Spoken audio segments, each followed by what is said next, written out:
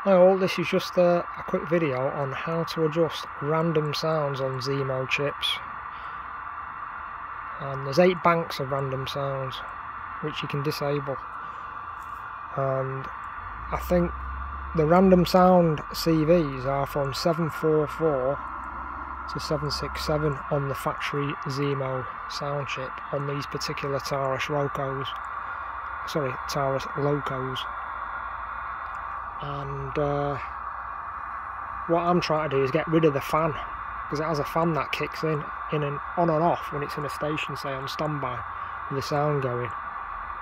And for me, it's like really annoying to hear the fan kicking on and off every 4 minutes, especially if I've got 2 locos in the station.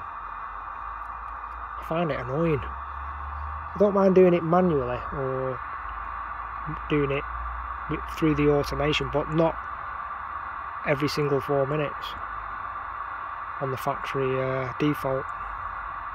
So just wait for this fan to kick in now. So there you go. That's the sound.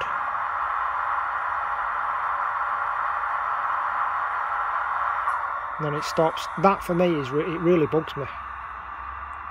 It's annoyed me for years anyway. I've delved into the setting anyway, and I found that CV744 default 14, change that to 0, and that switches off that fan sound on these particular chips. And going on through 744 to 767, you just got to see what they read and what features or sounds they do on each particular loco. Or it could be a steam loco and it might enable a different sound, but that's where all the random sound adjustments are to turn them on and off. CV744 to 767 on this particular, I'm not sure exactly what Zimo chip this is, but that's just a bit of information which might help someone, because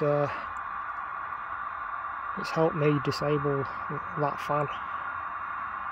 I know it sounds stupid, but it's just something that's been bugging me, but I've now solved how to do it. Okay, thanks for watching.